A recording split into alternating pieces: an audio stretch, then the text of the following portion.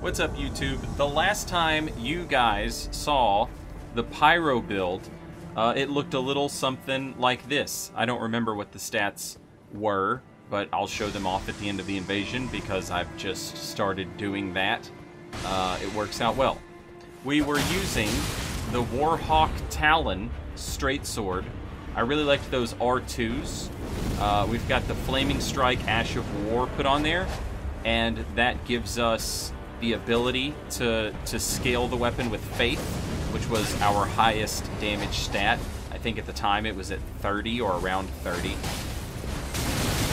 Then we had Catch Flame, Flame Sling, but I didn't have a lot in the way of spells. Hey, here's a quick invasion tip for you. At a certain point, if you're being chased by dudes, you just have to turn around and hit them. It's so tempting, I know, to like just run away and, you know, heal until you can try and find that perfect moment. The perfect moment is never coming. Just turn around and hit them. And that's not like me, you know, I still do it too, but I always try and, like, you know, willfully break myself out of it and actually just turn around and hit some dudes when they're chasing me. All you gotta do is hit them a couple times, and if you do enough damage that they have to heal, then you don't have to fight two dudes anymore. And look how quick two dudes turns into one dude if you just turn around and hit them, you know?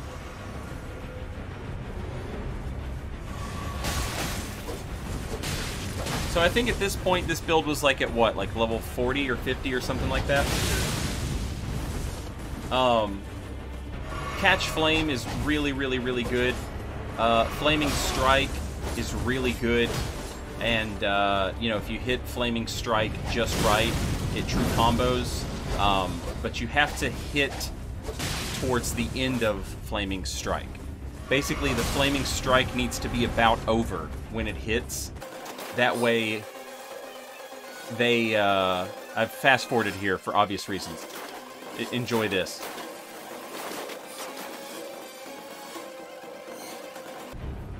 The Flaming Strike has to hit, like, at the end of its fire hitbox for it to true combo. It's not going to true combo every time, that's my point.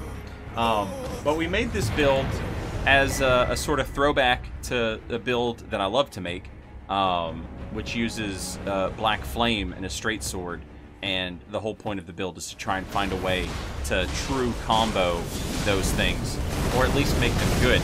Well, we did that. That was the build. That's what it looked like before. And then I said I was going to start using this Godslayer's Greatsword. And so I did. However, this thing was just not working. It just was not working at level 80. Not enough damage to justify carrying around this thing. But this is an interesting part of making a build. You know, you watch a YouTube video, people talk about, you know, builds in these games, and they'll explain why things work. But why does stuff not work?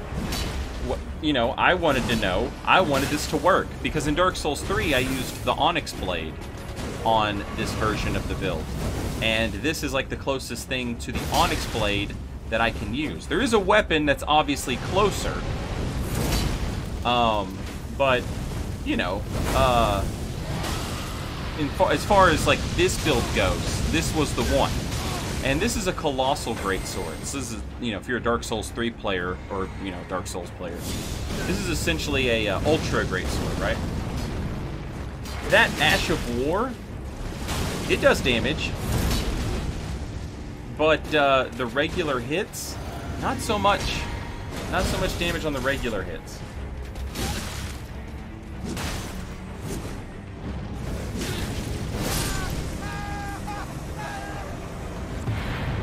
So this is what the build looked like. It had 39 Faith, 20 Strength, 22 Dex, and 40 Vigor. And it wasn't working. Well, why wasn't it working? Well, let's take a look at the Godslayer Greatsword, and let's see why it wasn't working. This thing requires 20 Strength and 22 Dex, and most of its damage is actually physical. The faith scaling, and it takes 20 faith, so you would think, you know, that's a pretty good amount. But most of its damage is coming from physical. You can see there, 222 versus the only 143 fire. When you use that Ash of War, the Queen's Black Flame, I'm sure there's a huge faith modifier on that particular attack. That's the way these games work. Certain attacks use your faith stat to modify the damage. But in terms of like regular attacks, R1, R2, rolling R1, that's all coming from strength and dex. This is essentially a quality weapon in hiding, and I didn't know that until I played with it. And then I figured it out real quick. So I thought, okay, it's not going to work, and it weighs 18 units, 17 and a half units. I've had to, like, mess my whole build up just to try and use this thing. That weapon requires, like, a specific type of build, and that's just not the build I was going for here with what we're doing. So I thought, well, let's keep it simple. We'll just ditch that. So I gave myself 16 strength and 10 dex, very low, and I was able to get my faith back up to around 50 somewhere, as well as give myself more HP, as well as move my talismans around and make them more efficient. And now we just have a better build. Also, I went and found some spells, like Giant's Flame Take Thee. And, hey, guess what? It hurts. That spell's awesome. I also got the Flame Seal, which boosts incantations that are fire. So, like, the Fire Giants and the Fire Monks incantations are increased if you use the Flame Seal. And it rules. Still have Flaming Strike on the Lord Sworn Greatsword. We're using the Lord Sworn Greatsword. And I've also got a short sword, which also has Flaming Strike on it. No shield, no parries, as of right now anyway. But I've got, we're running Radigan's Icon for faster cast speed, the Crimson Medallion for more hit points. We're running the Two Fingers Talisman for 5 points in faith. And I forget what the last one is. But yeah, so now this is the build. A very simple build that allows us to take advantage of pumping points into faith, doing damage with spells, and casting those spells quickly. And it's awesome. I absolutely love it. You know, sometimes things just don't work out. The Godslayer Greatsword just didn't work out, unfortunately. But the Lord Sworn Greatsword and the Short Sword working out just fine. Having a blast. Flame of the Fell God is another one. I love this spell so much. It is perfect for area denial, but I'm not much of an area denier. I believe in all areas. But what I do like to do is set up Flame of the Fell God as a sort of landmine and try and true combo attacks into Flame of the Fell God. You'll see exactly what I mean right here.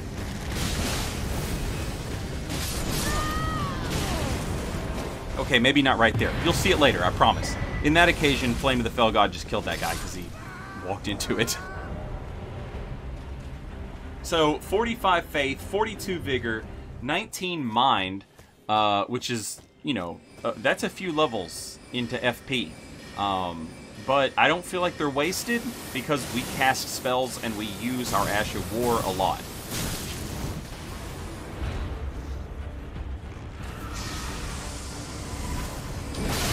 All of these invasions now, this build is finished, by the way. We're at level 80, that's it, he's done. Got a level 80 invader. That was a very nice play right there by my opponent. That was very good.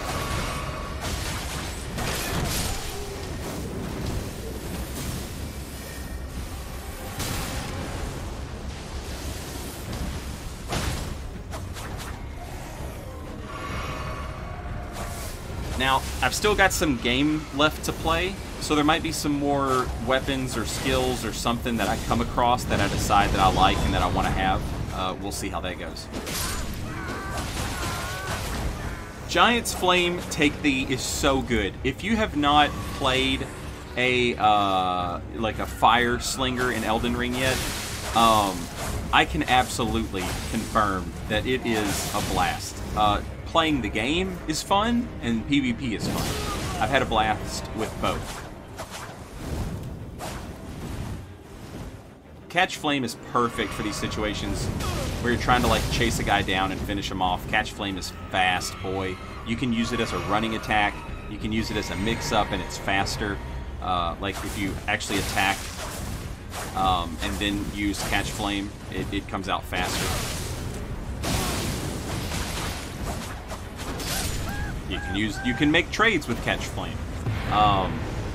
Obviously, that's going to be dependent. There's some stuff you probably don't want to trade with. But, you know, in a situation like that where I'm doing more damage than my opponent and I'm not about to bleed out, it's absolutely fine.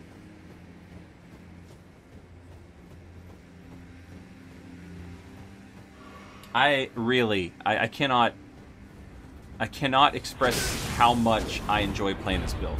When things work and I get off all these fancy fire combos and stuff,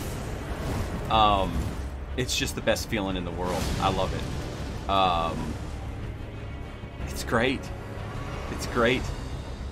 I'm messing around with like heavy attacks. Do heavy attacks true combo into Flaming Strike? Can Flaming Strike into Catch Flame be a roll catch? Things like that. There's no end of stuff for me to try. And that's my favorite thing about learning a new build, is like all the stuff I can try. Building up that familiarity with the build. And that's one of the things, like, you know, a lot of times PvP dudes, you'll see like, you know, streamers, people on YouTube, whatever, they just get a bunch of stuff like dropped for them. And that's fine if you just know you're just, you know, wanting to PvP. Like, but for me, personally, playing through the game with these builds is a big part of why I end up liking them so much. It's part of the reason that, you know, like that experience of playing through the game with them. I love that. And it makes me appreciate the character and the build all that more. It's less about, you know, just some numbers on a stat sheet, and more about like, okay, I'm going to play this guy. I'm going to play this character. You know? And, yeah, it's a lot of fun.